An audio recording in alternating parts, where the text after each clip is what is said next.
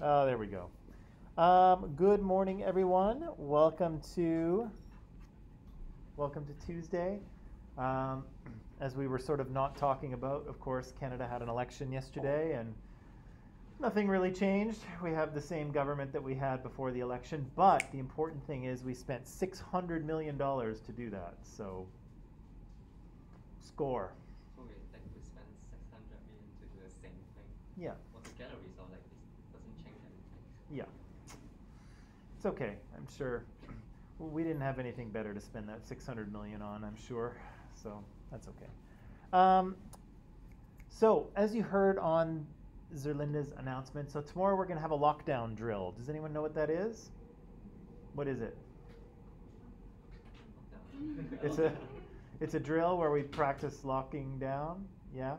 So if you've never been through one of these before, the whole point is that if somebody should enter the building who is unsafe or intent on hurting people, we need to protect ourselves. And so what happens is that we will get a little announcement here saying lockdown, lockdown, lockdown.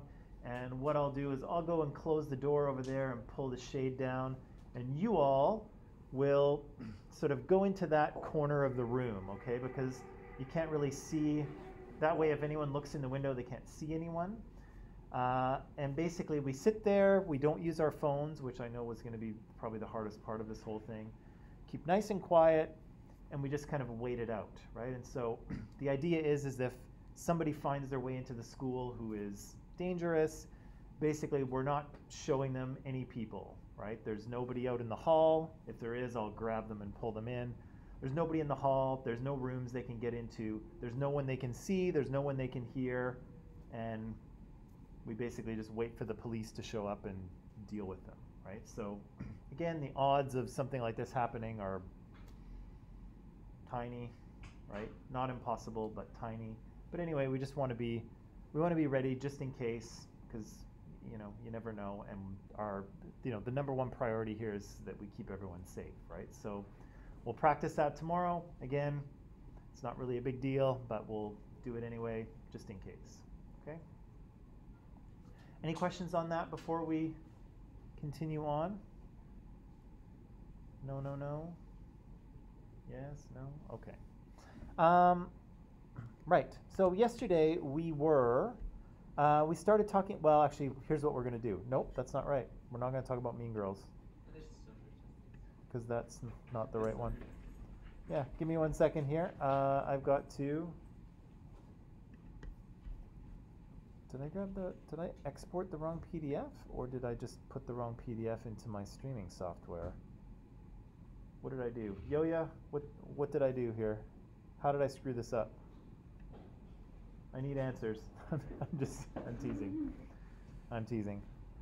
I'm just going to, there we go, export that. Oh, you can see that. Interesting. And then I'm going to go into here and into here and here. Oh, that's what I did. I did do the wrong thing. Okay. There we go. That's what I meant to do. Okay. So, yesterday, so the assignment about the where I asked you to read that article by Jared Diamond and figure out the arguments. That was due last night. It's all done. So I'm going to mark it this afternoon. But I just want to kind of go over the what that article contained, just so we know. Okay, so don't panic about that. This was our first kind of kick at the can, if you will, in terms of pulling arguments out of things, and I will try to have we'll try to keep doing that, right? Because I think that's an important skill for us to learn. But again, this is our first try. I will remember that when I mark, right? I know this is our first try. So yeah, but I am curious to see kind of how we did and if we were able to find what we needed to find, okay? But I do want to go over this just so we know we've covered it. So yesterday, before we kind of talked about civilizations and before we started talking about Mesopotamia, we said this, right? We said that foragers had kind of disappeared. People had started farming around 12,000 years ago, and then other people followed suit later on. And why was that, right? Why did people make this massive change to their subsistence strategy when they had been successful with hunting and gathering for hundreds of thousands of years, right? And of course, Jared Diamond had something to say about that. I said there was 2 arguments in that paper, and then I asked you some questions. So, can anyone, so just from memory, tell me what the premises were for the first argument? So, the progressivist argument was that switching to agriculture was good move. Of course, humans did it. Duh, right? Why was it a good move? Right. So the progressivists said that farming is easier, right? It's much less work than wandering around everywhere, looking for your food every day, right? What else did the progressivists say?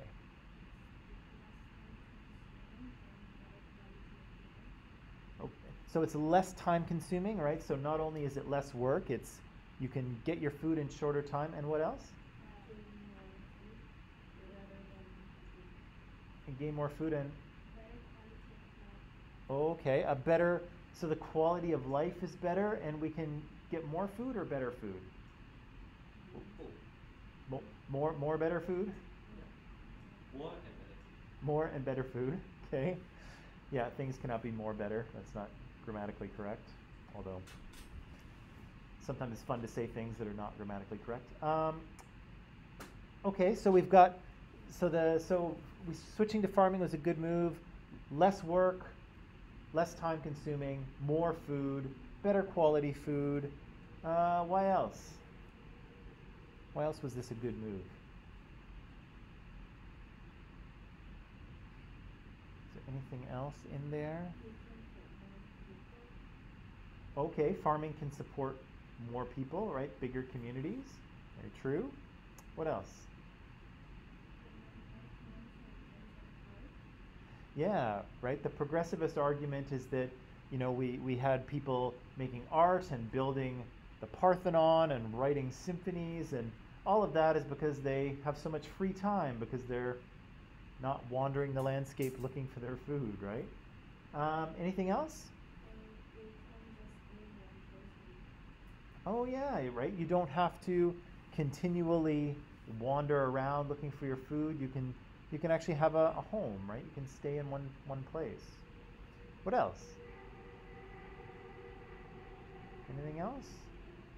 I'm not saying there is. I'm just, sometimes you guys come up with stuff that I had missed or that I've forgotten about, so maybe there is more, maybe there isn't. Say again? I mean, like, got no dangerous more than hunting. Sorry, they got more what than hunting? Like, when you like work as the land, Uh-huh. it's not dangerous more than hunting. Oh. It's not dangerous. Farming is not dangerous, right? Yeah, there's something to be said for that too, right? If you're going to go and stick a pointy stick in a large animal, that's dangerous, right? The animal is not going to take that lightly. And so, yeah, hunting can be dangerous depending on what you're hunting for. And yeah, farming is a much safer thing to do. Definitely. Anything else?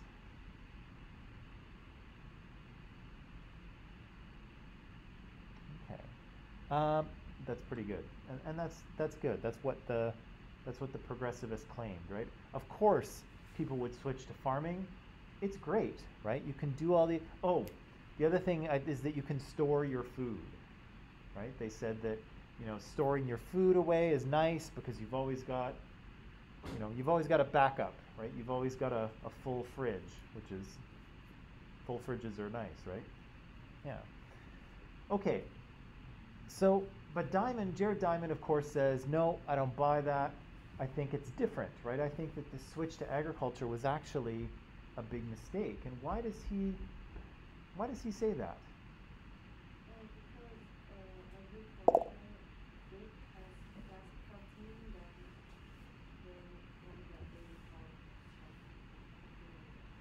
Um, I need you to say that once more. So I'm sorry, I don't think my hearing is going, but it is tough with the mask, so you've really got to like yell at me. Less protein. What's that? Less protein. Oh, okay.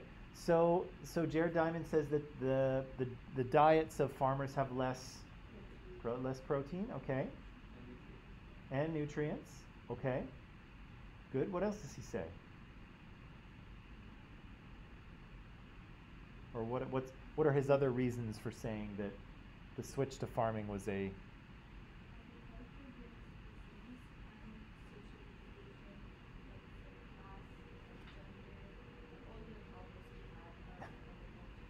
okay?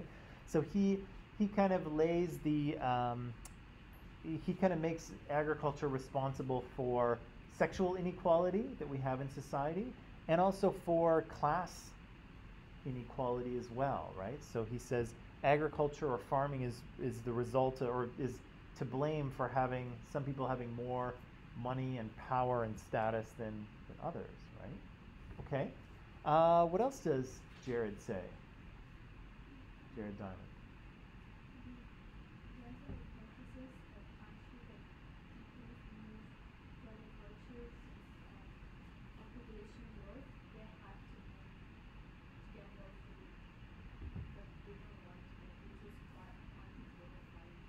Oh yeah. So they chose kind of quantity over quality when they switched to farming, right? And I think that's connected to the first premise, the idea that you can yeah the diet of farmers was not as nutritious um, as hunter gatherers, but they got more, right? They got more calories out of it. Okay, that's true. What else does he? What else is happening here? What else does he say?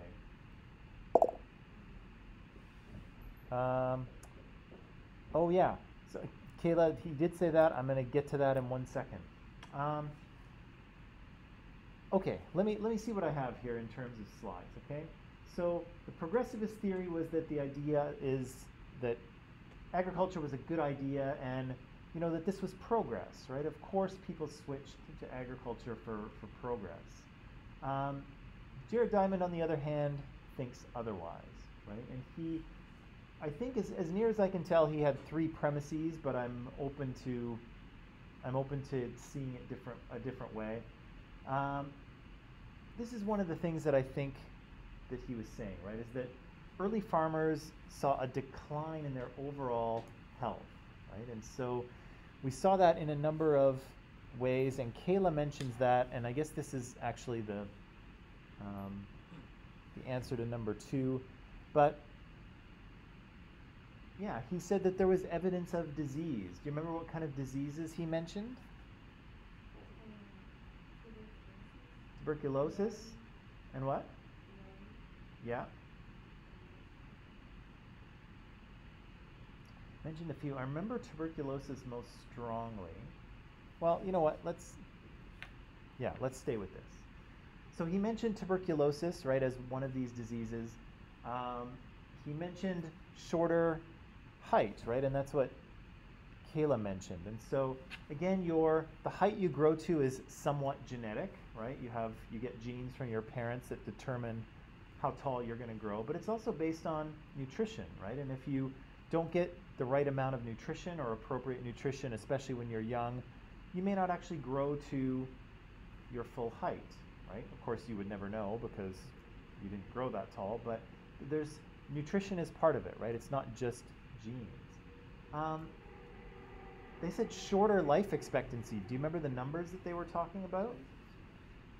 Yeah, so he said that these early foragers had a life expectancy of about 26 years, and then for early farmers it went down to 19, right? Now, does that mean like everyone died like when they got to 20 years old? They just no. The life expectancies, I'll tell you, the life expectancies of these early kind of societies are deceiving a little bit, because contrary to most modern societies, a lot of children die before the age of 2. Okay, so a lot of kids die in childbirth, or they die shortly after, or they die when they're quite young. And so what that does to the average is it pulls the average way down, right? So, if the hunter-gatherers are living to an average age of 26, it doesn't mean that everyone is, it doesn't mean there's no 30-year-olds. It just means that a lot of young kids don't survive, unfortunately. But, were there 40 or 50-year-old hunter-gatherers? Yeah, there probably were, right? But again, the average gets pulled down. In a modern society where fewer children die and we live longer, it pulls the average up, right? And so it's a little deceiving here. People didn't die as soon as they hit 20 years old, but certainly life expectancy was not then, it wasn't what it is now, right? But it's skewed by the fact that people don't live as long, and by the fact that so many young children die before the age of 2. It just pulls the average way down, and so it makes it seem like a bigger difference than it is. But it's still it's worth pointing out, right? But anyway, Jared Diamond says, yeah, the height of these early farmers actually, on average, decreases quite a bit, right? They're talking about from like what are the average, like 5'6" down to like 5 feet, I think, for women, and 5'9" to 5'2" or something for men. 5'4"? Yeah. So big reductions in height, right, between these two groups. And he talks about enamel hypoplasia. Okay. So let me show you some of these things just so they make sense. Okay. Oh, good. Okay. Right slide. So here, do you have any idea what you're looking at here? Yeah, so we've got part of a human skull here. What you're looking at, I believe, is the upper right side of somebody's mouth. Good morning. So you can see the first tooth that is on the right is their front tooth, and then it kind of goes around the side to their molars in the back. Okay, so we have a little fragment of a human skull here, but what I want you to pay attention to is those little ridges. Do you see the little ridges? The little lines that go across? So this is what they call enamel hypoplasia. Okay, and so how these little lines develop is your teeth grow inside your gums, right? So children have no teeth, and then they have baby teeth, right? And then their adult teeth are forming in their gums, and then they kind of push out the baby teeth, which is really gross when you think about it. Push out the baby teeth, and then you get your adult teeth, right? So while those teeth are kind of growing in your gums, or in children's gums, your body's basically making a mineral, right? So the enamel on your teeth is actually it's a rock, if you will. And so your body is kind of synthesizing this mineral or this rock. But what can happen is that if you, as a child, undergo a period of malnutrition where there's just not a lot of food available, like severe starvation level, what happens is, in order for your body to conserve resources, it stops making enamel. So it kind of hits pause on the enamel formation.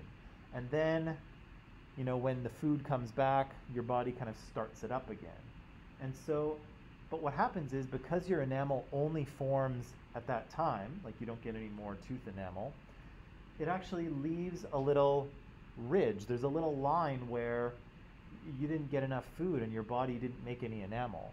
And depending on how many sort of periods of food shortage or starvation you can have, sometimes you can have multiple lines on the teeth.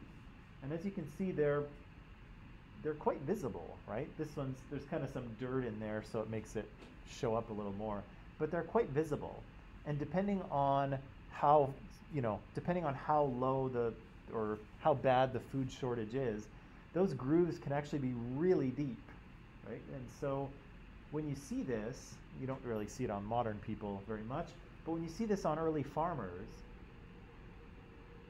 that tells you that these people were experiencing pretty significant food shortages when they were young, and it's left a pretty clear mark on their teeth.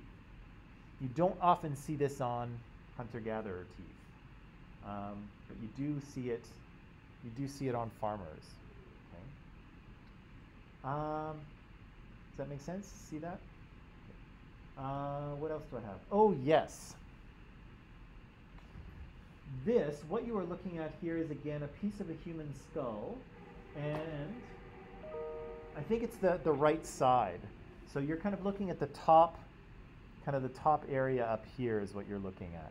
So you can see on the right side there's a joint in your skull that goes here, and then there's a joint, or a suture if you want to use fancy terms, suture that goes right down the middle, and then it kind of splits in a V down the back, right? So we're looking at the right side of the skull on the top, but that is not normal, okay? So the bone on your skull should be nice and smooth, right? It should not look like a latte, which I think is kind of what that looks like. And so what this is called, you don't need to remember these terms, by the way. What this is called is parodic hyperostosis, okay? And what's happening here is that this person is ill, okay? They have a disease. And not just a simple, a cold or the flu or something like this.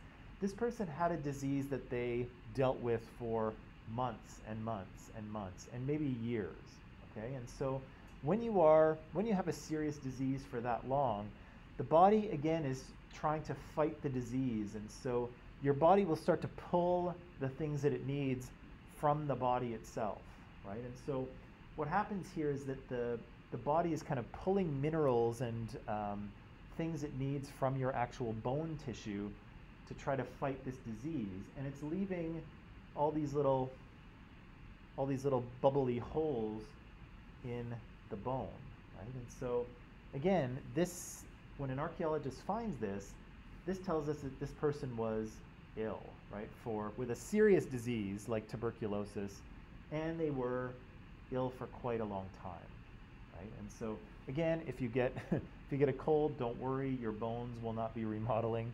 But yeah, if you have tuberculosis for a year or so, yeah, you're going to see some stuff happening, right? Here's another example of something similar.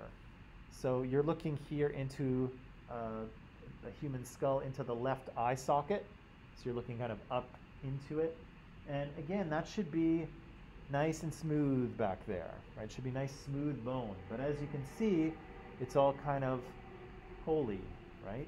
And so again, the body's doing the same thing. It's pulling resources from the body to fight, a serious infection or a serious disease, and it's remodeling the person's bones.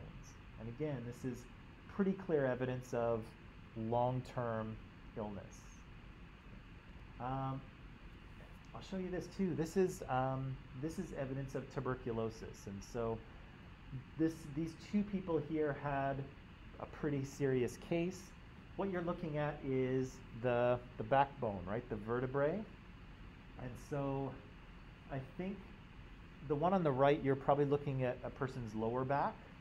So kind of, you've got your sacrum kind of right on your butt, which is kind of a V-shaped thing, and then the vertebrae sit on top of it. So this is the lowest vertebrae in your back. That's L5, they call it, and then L4, L3, and L2. And so what these are supposed to look like is, if you look at the one on the top right, that's kind of what that bone is supposed to look like. It's not perfectly smooth, so the faces that are like this, those are a little more smooth because that's where the discs go, the vertebral discs fit. So those are a little smoother and nicer looking. On the outside, they're a little rougher looking, but they're not supposed to look like that, right? On the left, you can see there's all kinds of weird holes in the vertebrae themselves, and that's not good, right? You have a serious disease or a serious infection, and the bone is kind of remodeling around it. You can also see bones that look like that when someone has a severe infection. So, when you have an infection, you're getting lots of like pus and liquid formed, and if it's serious enough, sometimes the bone will actually remodel to try and get all of that stuff out. And often you'll see that when people have tooth or dental infections. you'll see that like holes will actually develop in the bone because the body is trying to like push all of this stuff out, and it can't get it out any other way. And so again, when you see that sort of stuff, these are people with, you know, serious diseases or serious infections, and ones that don't kill them right away, but ones that they live with for quite some period. And again, things like tuberculosis, those are diseases of civilization, right? Those are diseases that you get by living in big groups of people and living in groups where there's no sanitation, right? So I think if you're like me, you guys, you kind of take for granted the fact that we have running water and flushing toilets, right? But, you know, you go into the bathroom, you do a bunch of nasty stuff, you flush it, and it's gone, right? You'll never see it again. It will never trouble anyone again. But thousands of years ago, there's none of that, right? And this stuff can get into the groundwater. People don't know anything about disease. They don't know how it works. And so it's very easy for them to get infected with, you know, pretty serious stuff. And then it's very easy for them to pass it on because they're living in close quarters and they don't really know, you know, they don't know what viruses are, right? They don't know what bacteria are. And so things get passed around quite easily. With hunter-gatherers, you don't see this though, because hunter-gatherers are living in small groups, right? And they're always on the move, right? And so if you live in a small group of people that never or rarely bumps into anyone else, how are you going to get a disease? Like where's it going to come from, right? Everyone is in their own little bubble, if you will. And the same thing with sanitation. Hunter-gatherers, you know, they poop in the woods and then they're gone, right? And they're 10 kilometers away tomorrow. And so they don't really have to worry about sanitation very much either because they're always moving around, right? And so they tend to be much less susceptible to disease. So you'll see stuff like this in farming populations, but you don't often see it in hunter-gatherer populations. They tend to be healthier because they live in smaller groups and sanitation is not an issue for them, right? Whereas when you're living in a village or a small town with a few thousand people, sanitation is a thing, right? And again, they don't know what viruses are or bacteria or any of that stuff. Gross, right?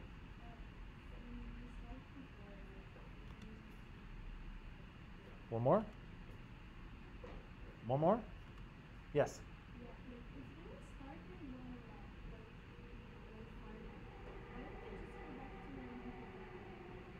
Oh, okay.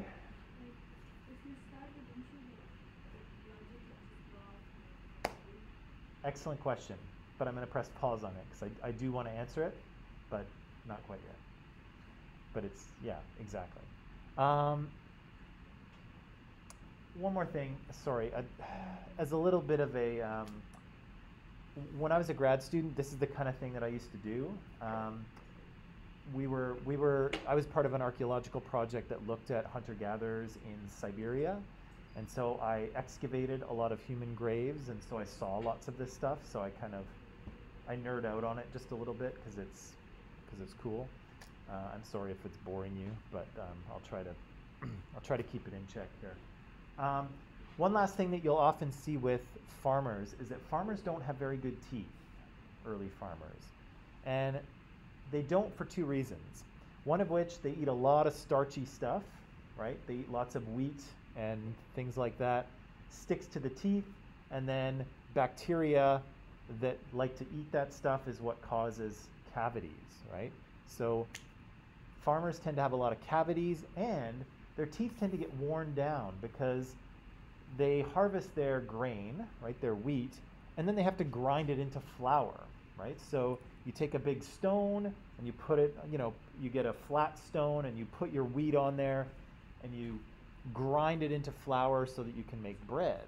But while you're doing that, you're also grinding the rock together and you're getting little bits of very fine sand in your flour and in your bread. So while they're eating their bread for an entire lifetime, their bread has an abrasive in it and it's wearing their teeth. And so you often see with farmers this, enamel hypoplasia, but you often see a lot more cavities, you see a lot more tooth wear and abrasion. With hunter-gatherers, you rarely see that. Hunter-gatherers have great teeth. Even though they don't brush them, they don't eat a lot of starch. I'm sure their breath was really bad, but they don't eat a lot of starch, and you know, they don't eat food that is filled with sand, right? So that's the other kind of thing that you see too, is early farmers will have teeth that are just in really bad shape, right? Hunter-gatherers tend to have great teeth, really good teeth, in fact. Okay. Oh, good. The other premise, I think Vittoria mentioned this, was that he thought that there were the creation of class divisions in as a result of agriculture as well, right? And so we kind of saw that happening, right? When I was going through that little graphic with the how you get civilization, people are able to put themselves above others, right? They're able to, you know, create an administration, and then suddenly they have power over others, right? Because now in the administration I get to say whose farmland is where and who owes me taxes, right? And so we kind of create this social structure that comes from, and I'll quickly review it a little bit later, that comes from agriculture, right? In foragers, you don't have that, right? Because nobody controls your food source. You want food, just go off and get it, right? If you're part of a hunter-gatherer group and they're treating you crappy, you can go and join another one, right? You don't have to, nobody kind of controls your access to resources, really, right? But in agricultural communities, they do. And as we see through time, as cultures and civilizations become more complex, so too do the levels of society, right? And some people will wind up having vast amounts of riches and power to the point where some people at the top are viewed as gods. And then you've got people at the bottom with nothing, right? They may even be slaves. They may not even own their own life, if you will. Somebody else owns it, right? And again, you usually don't have that in hunter-gatherer situations. And then finally, we mentioned that Jared Diamond suggests that sexual inequality comes from this as well, okay? And this is kind of interesting because farming families tend to be big, right? Because farming actually, contrary to the progressivist approach, farming is a lot of work, right? You have to be out there in the fields, and you're weeding and watering and, you know, fixing fences. It's a lot of work, right? And so why not create your own little workforce, right? Why not have 9 kids, and then you can send them out into the fields and they can help you with all the farming, right? It's a great idea. And indeed, that's what farming families do. They tend to have lots of kids because there's lots of work to do.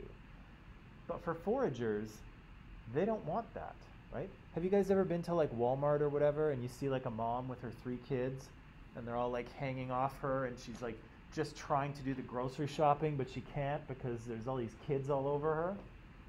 Yeah, can you imagine having to walk 10 or 12 kilometers to forage for food with those 3 kids? Not happening, right? You're all gonna die. And so foragers tend to be a little more careful, right? They tend to have just 1 kid every few years, right? And so they're kind of careful about this.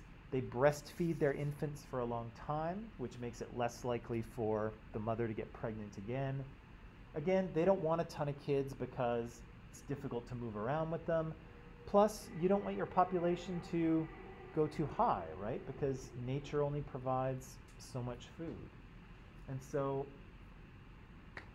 Jared Diamond suggests here that as women are having more and more kids, they kind of get stuck in the home, right? Because they're always either pregnant or they're looking after the kids that they have. And so their kind of role in producing food kind of decreases. You know, they kind of lose that, they're not a part of production anymore, right? Whereas the foraging women were, right? They were out all the time, collecting roots and nuts and seeds and all kinds of things, and probably feeding the group more consistently than the men, because sometimes you go hunting and you don't get anything, right? So foraging women are, making a very equal contribution to production, to food getting. But here with farming, they kind of start to lose that power because they're, again, constantly at home, pregnant, trying to deal with this, small herd of children that they're creating, right? And so Jared Diamond says, yeah, this is part of it too, right? They lose their role in production, and they kind of lose their social power at the same time, unfortunately.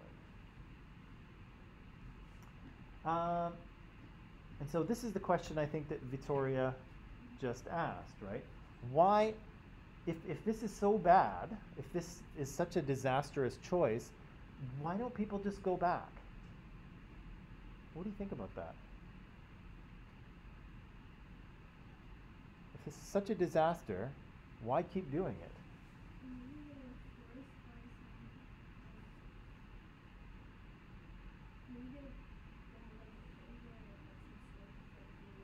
Okay. Okay, so maybe society has become sufficiently unequal that they have kind of no choice but to continue. Okay. You good? What else? What else might be the reason? I hadn't thought of that, Victoria, actually, but yeah, that could be part of what's going on. What else? If this is so bad, why stick with it? Most stable lifestyles rather than the more important health.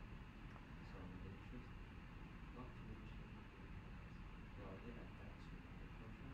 Okay. And then if we go back to something better, so we will find food every day.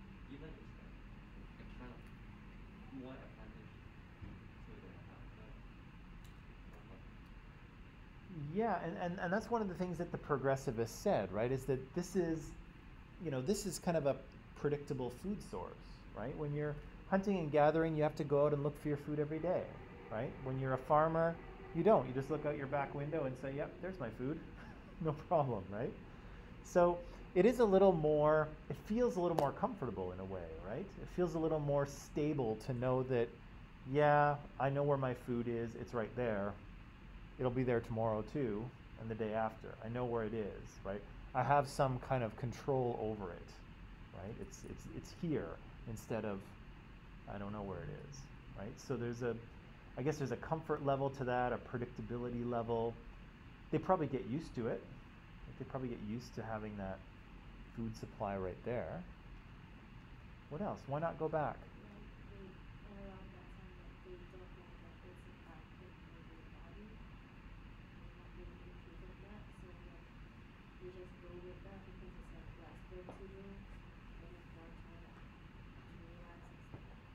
Okay, so maybe they kind of just didn't realize what was happening, right?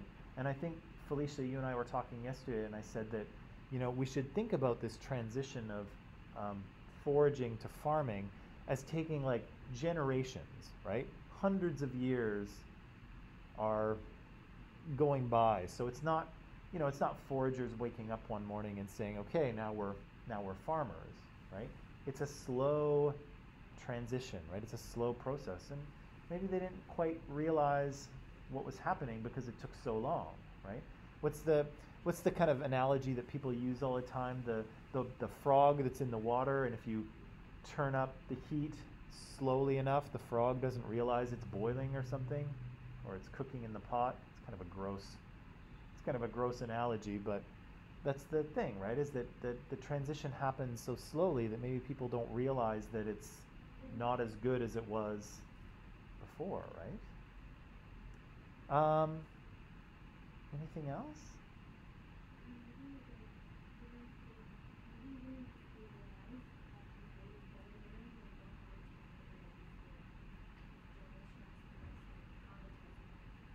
Oh, so like skill wise?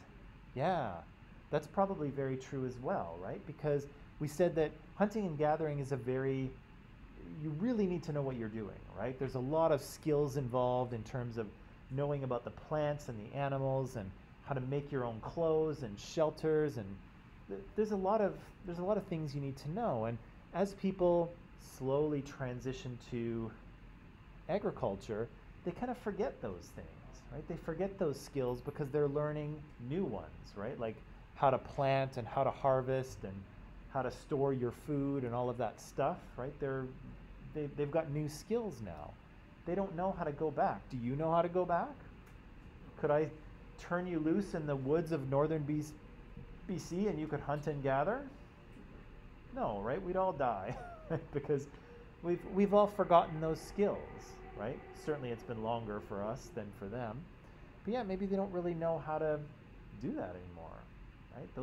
Those skills are hundreds of years old and people have kind of forgotten them. Any other reason?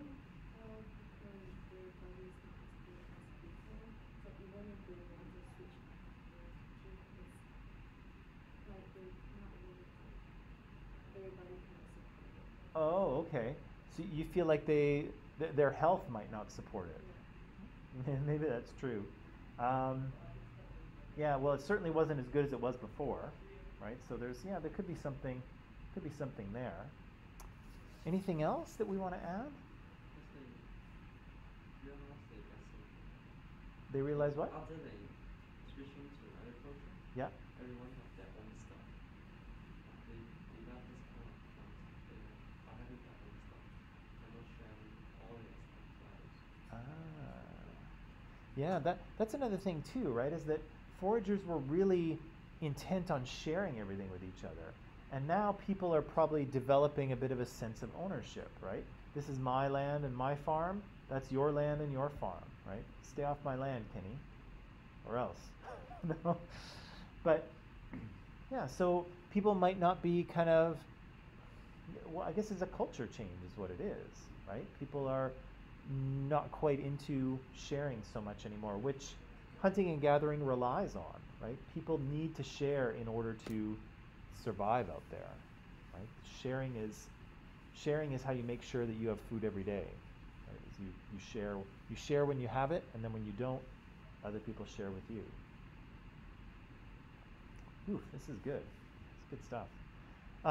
Everything you've said, I think, is probably part of the equation here in some way, right? And again, yeah, I think they would have forgotten their skills, you know? Yes, I think that, you know, they were kind of in a structure where they might not have had the freedom to do different things, right? They might have gotten used to it, right? They might have gotten comfortable, right? Certainly, you know, stability is often comfortable and change is often scary, right? And so people may have been unlikely to switch back. One of the things that Jared Diamond says, and I want to mention, and I mentioned it yesterday, was the idea of population growth and carrying capacity. Okay? So what's kind of happening here is that, again, foraging or hunting gathering populations, they tend to try and keep them stable, right? Because nature only provides so much food. But the idea here is that, you know, humans are very successful creatures, right? We're very smart, we're very adaptable. We know how to get food in pretty much any situation. We can eat all kinds of things. And so we probably were successful. And our numbers probably did start to grow, right? Not like they're growing today, you know, not straight up, but they were probably increasing. And eventually you get to a point where, you know, you're starting to run a little bit low on food, right? Finding food isn't as easy as it used to be because there's more of you, right? You could have moved around more in the past, but now there's those other hunter-gatherer groups, they're bigger too, and you're kind of bumping into them more often, or you're, you know, kind of getting in each other's way as you hunt and gather, right? And so as populations go up, there's less available food, right? And the question is kind of, what do you do about that, right? And as I think Jared Diamond points out, you have two choices, right? Some people can starve, or you have to somehow generate more food, right? You have to raise the carrying capacity of the land. Somehow you have to get more food out of the same piece of land. And how do you do that? Well, you start to farm a little bit, right? You start to maybe just plant, maybe you just sow seeds, right? Anywhere you go, if you see some wheat, maybe you throw it in places where you think it will grow, right? Or maybe you kind of take weeds out of the way, or maybe you burn down sections of land so that they'll grow back, right? You just start doing these little things. You're still hunting and gathering, but you're just kind of helping Mother Nature along a little bit here and there, right? And the idea here is that as populations continue to rise, people have to start doing more, right? They have to start raising the carrying capacity of the land more and more. And eventually what kind of happens is that you become kind of committed to this farming lifestyle, right? There's now too many of you. You can't really move around because there's people in the next valley and in the next valley, so you can't really go into their land. There's not enough food in your area to kind of just hunt and gather anymore, and you kind of become more reliant on farming, right? As your numbers grow, there's only so many animals, right? They're not going to stay in the area to be hunted by you, right? They're not stupid. They're going to disappear too. And so you're going to have to become kind of more and more committed to this farming thing. And again, if you think about it happening over hundreds of years, then it makes sense, right? And I think, I think we got to the point where, people lost those skills, right? They forgot how to hunt and gather, right? But now there's too many of them to go back, right? Imagine today if everyone in Vancouver, if we said, you know what, tomorrow, hunting and gathering, right? No, we're not going to the grocery store, we're not getting skip the dishes, we're not going to Starbucks, nothing, none of that stuff. We are hunting and gathering, right? How long do you think it would take for the 1 million people that live in Vancouver to strip this city of anything edible? Yeah, half an hour, right? Because there's just not that much to naturally eat here, right? All the seagulls would be dead pretty quickly, right? And all the crows, people would hunt all the crows. And then, all of the berries that grew naturally, they'd all be stripped off the bushes. And then, I don't know, what are we eating? Leaves? Bugs? I don't know, right? There's just not a lot of naturally occurring food in the city of Vancouver, especially when there's 1 million people here, right? So we can't go back to foraging. And they were in a similar kind of trap, right? Your population gets too big, you're stuck, right? You can't really go back unless somehow your population seriously decreases, right? But how that happens, I don't know, right? And so it doesn't. Your only choice is to put more energy in and start to farm, right? And that's kind of what people do. Again, it's not a quick change. It's a gradual transition, right? From hunting and gathering to kind of helping nature along a little bit to, maybe growing things here and there to eventually being, fully invested in your land and your crops. Right? And again, that's going to be a big change. Right? So I tried to find a graphic, like a representation of raising carrying capacity. It's kind of the best I came up with. It's still not that good. But this is kind of what happens, right? So populations rise, you start running out of food, you need to raise the carrying capacity. You need to figure out how to get more out of it, right? And we've done that as well, right? People after this will move to intensive agriculture for the same reason, because their populations get too high for simple farming. And then populations got too high for intensive agriculture, and so now we've moved to mechanized agriculture, right? Big fields, big farms, tractors and combines and genetically modified organisms and all kinds of things that allow us to produce even more food, right? And so we kind of, us humans keep doing that, right? We keep finding ways to get more food out of the same piece of land, right? But in the process, we kind of make our food gathering less efficient, right? Nothing is more efficient than just walking around and grabbing food off the trees, right? That's super easy, right? Low, you don't have to work very hard. Think of how much energy goes into our food, right? So nobody has any food here, but if you went to get a sandwich at Tim Hortons at lunch, think of how much energy goes into all of those ingredients, right? The growing of them, the fertilization, the pesticides, the watering, the tractors to harvest it, all that stuff gets sent to a factory in a truck, then it goes somewhere else, and then it finally makes it to Tim Hortons where they're paying people to put it together for you and wrap it up, right? There's people working at Tim Hortons corporate office keeping track of everything.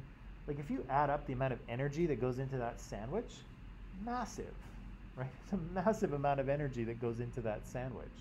But again, so as we've kind of done this, as we've continually increased the carrying capacity of the land, really we've become less efficient. Right? The most efficient thing was just to go out into nature and pick it off the trees, right? But this allows us to feed more people, right? And again, it's made us successful, the ability to do this. But anyway, that's what Jared Diamond's saying here, right? People don't turn back because they really can't.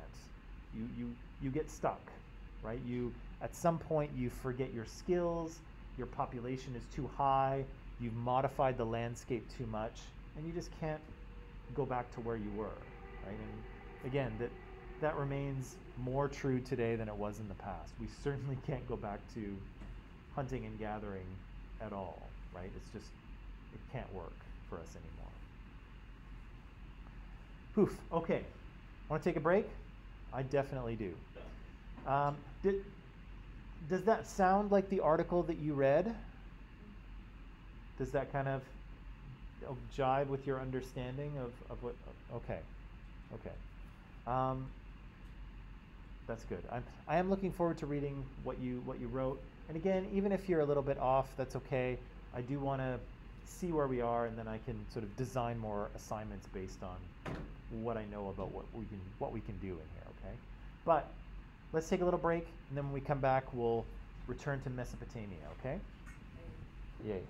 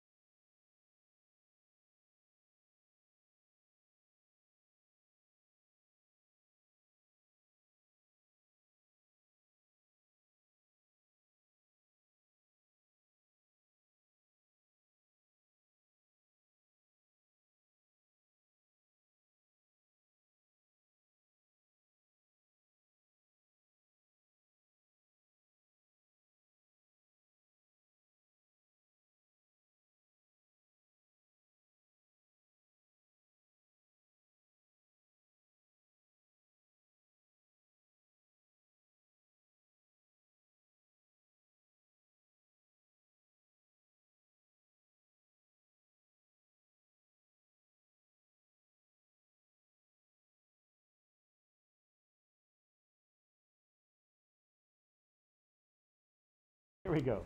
All right, and we are officially back. So, yeah, so let's leave Jared Diamond here. I wanted to use that to explain the transition from foraging to farming, and I think we have done that. But I also mentioned yesterday that, again, people had to level up again, right? Because as people switch to simple farming, it works for a while, but eventually what happens is, again, your populations start to grow, especially if you're having big farming families like with 9 kids, right? Your populations are going to grow pretty quickly, and then you're going to have to switch to what we call intensive agriculture, right? And intensive agriculture is where, again, you farm the same field over and over again. You're using technology like plows or pesticides or fertilizers in order to kind of increase the amount of food you can get out of one piece of land. And again, it works quite well. And usually societies that practice intensive agriculture can grow more food than they really need. And again, that's going to be useful for them. I showed you this yesterday. Of, as an example of some early intensive agriculture, and maybe some not so early intensive agriculture because it's still going on in some parts of the world. But I said that societies that have intensive agriculture have created technology, and these irrigation canals are an important part of it, especially for these early civilizations that we'll talk about, because they all appeared in parts of the world that are very warm and very dry, and you need to water your crops, right? You need to water these things. And so, yeah, I showed you some pictures here yesterday, and I showed you this graphic, right? And I won't beat you over the head with it by going through it completely again, but I will say that this whole thing ties on a food surplus, right? If you don't have if you don't produce more food than you need, none of this can happen, right? Because otherwise everyone is a farmer, everyone's just trying to feed their family and look after their crops, right? But again, if you can produce more food than you need, it frees people to do other things, right? To specialize in different crafts and different businesses, but also to kind of develop some sort of organizational structure. And again, as you can imagine, the more people you have living in a particular place, the more you need somebody to be in charge, right? You need somebody to make the rules. You need somebody to decide disputes, right? When I say that the boundary of my farm is right here, and Kenny says, no, it's actually somewhere else, right? Who's going to decide? Well, Kenny and I could just kill each other and we could decide it that way. Or we could have some sort of a leadership structure, right? We could have some sort of a government, right? And that's kind of what starts to happen. This administration starts to, look after these canals, but later they expand to look after other parts of society too. And before you know it, people have risen up and are in charge of the whole thing, right? And they make themselves kings or pharaohs or whatever, right? Emperors in some case. So again, I won't go through that again, but that all hinges on intensive agriculture and food surplus, right? And that led us to our first civilization, Mesopotamia. I said it's not a culture, it's a region, it's a place, and it's this place, right? Right in the Middle East here, mostly where modern Iraq is, but it kind of enters a few other modern countries as well. And it's this land between the two rivers where people start to farm starting around 12,000 years ago, right? It's kind of a unique early civilization because, again, it's not one culture, it's actually a few cultures that sort of rise and fall in this area. But also it's not one that's kind of unified. It develops as a bunch of little city-states, and the city-states tend to fight with each other and try to take one another over. And so it's not like a single country, at least in its early stages. It's a bunch of little cities that are kind of fighting it out. Yeah, so here are our cultures. Again, I won't go into too much detail. The Sumerians are the first one there, and we'll spend a bit of time with them, and maybe a little bit with the Akkadians later. But again, these are kind of different cultures that come in and conquer the area and begin to, um, kind of practice civilization in this part of the world. I said that Mesopotamia was important because of the creation of these cities. Again, cities don't really exist before Mesopotamia, and from the invention of writing, which we'll get to. Talked a little bit about dates yesterday too. I won't beat you over the head with that because that would be cruel. Yeah,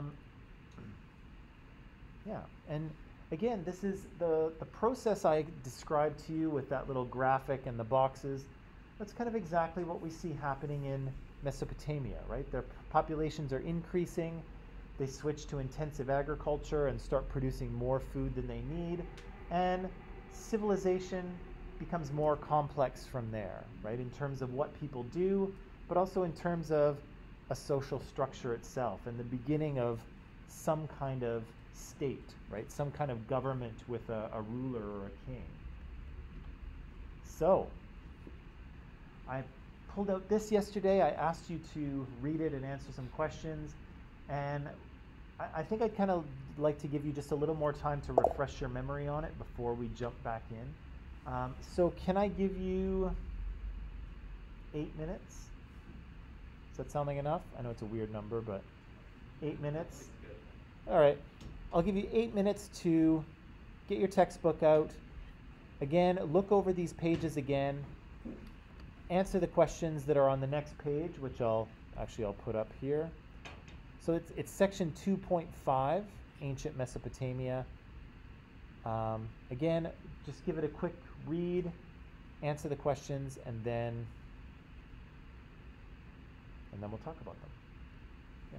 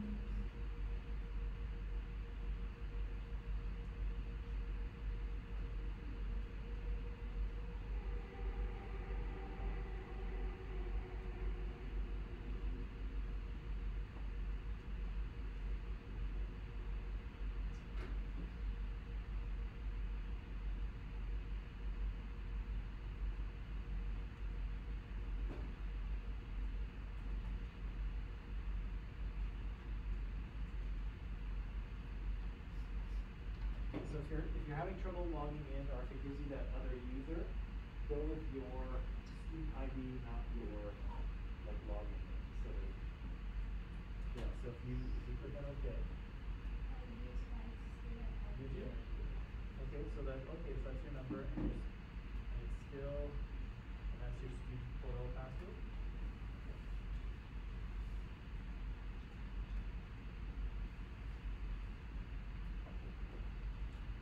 You can't sign in with this credential because your credential is available.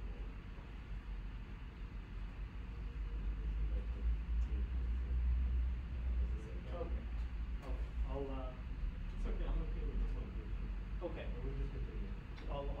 I'll ask the guys again, but maybe we'll try and answer some questions here just so we're not stuck with computer issues, but I'm going to follow up on that. Okie dokie. Right.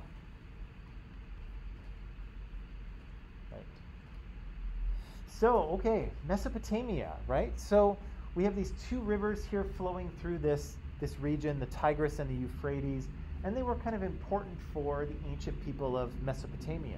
Why were these rivers important?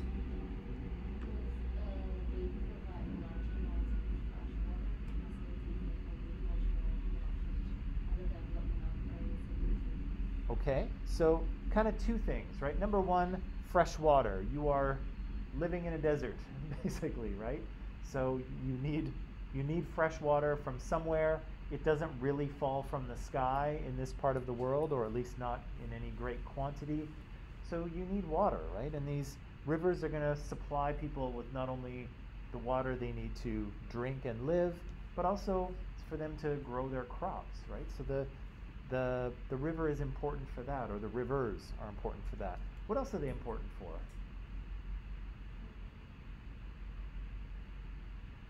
They have another function.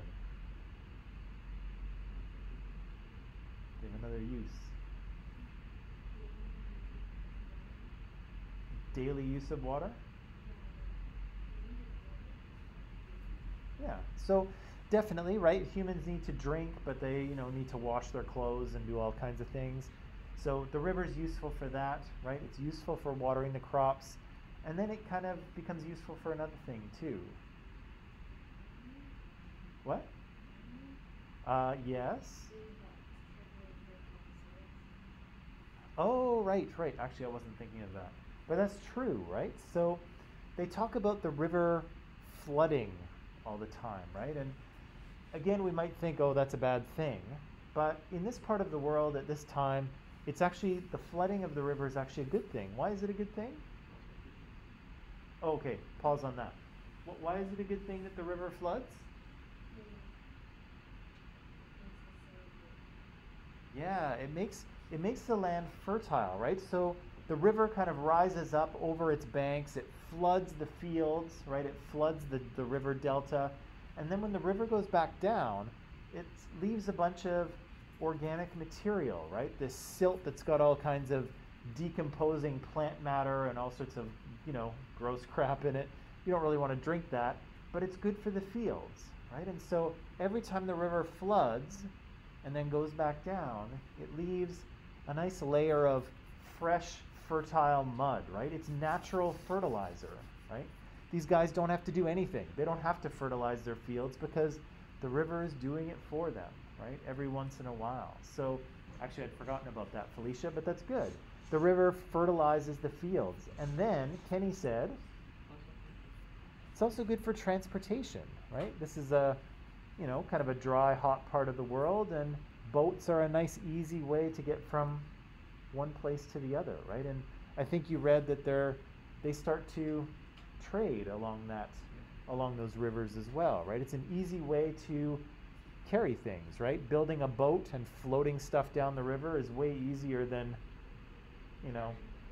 lugging it on a cart or something like that, right? So the river becomes an important means of transportation, or the rivers, I should say, become an important means of transportation. So you can kind of see why, everyone kind of is attracted to the river, right? They definitely need to drink, right, so they don't die, but they also need to, irrigate their fields, right? And then the river is fertilizing those fields, right? And they're able to move up and down the river and kind of interact and trade with other cities, right? So the rivers become very, very, very important. And we'll see as we go forward that almost all of these ancient civilizations appear next to or on rivers, right? Because the river will provide the same benefits to basically all of these civilizations, right? Drinking water, water for kind of other uses, fertilizing fields, transporting goods, all of these things will be done with the river. So we'll see lots of river civilizations appear, and the Mesopotamian ones are just one. The textbook mentions that these floods kind of got out of control sometimes, right? The Tigris and the Euphrates could be unpredictable. Sometimes they didn't flood enough. Sometimes they flooded a lot and in a catastrophic way and could sweep away your house and your fields and all kinds of things. So what did the Mesopotamians do?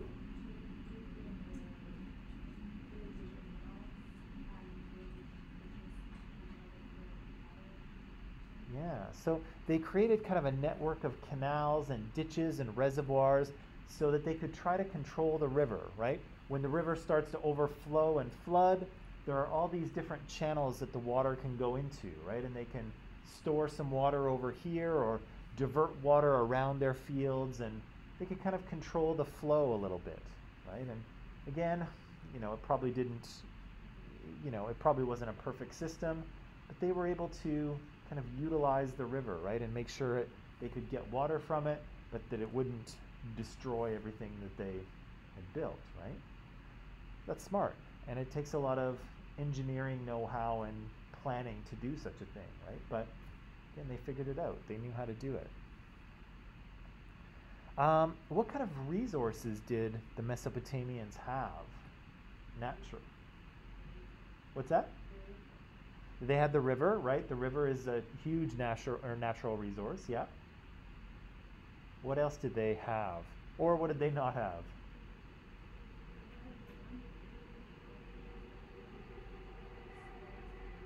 Yeah, yeah. So they kind of don't have a lot, right? They've got the river, which is very helpful. They have a lot of mud, but they don't have a lot of good quality building stone. They don't have a lot of good quality metal. They don't really have any wood from trees.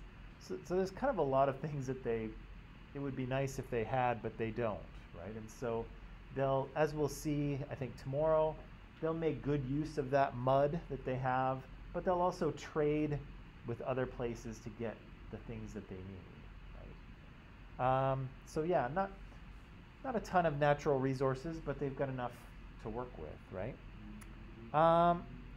Maybe this is the last question I'll ask you. I'll ask you number 5, and then we'll deal with number 4 tomorrow because we're almost out of time. The text says that the Sumerians were polytheistic. What does that mean?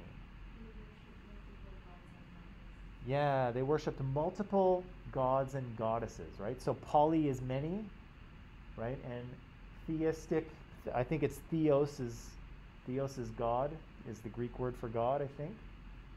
Don't quote me on that. My Greek is a little rusty. Yeah, so we've got polytheos. We've got multiple gods. If you only have one god, what kind of religion are we talking about?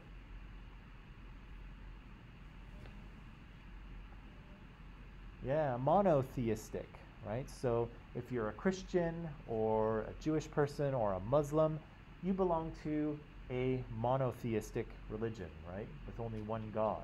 But the Sumerians are polytheistic. They've got lots and lots of different gods to worship. But again, we'll deal with the gods tomorrow as well. Maybe not tomorrow, maybe the day after. Okay. I'm going to press pause there because we have worked hard enough for today. Do not forget, today is Tuesday. On Thursday, we're going to have our first quiz. I've got to post some stuff in Microsoft Teams to explain how that will work, and I'm going to do that right after.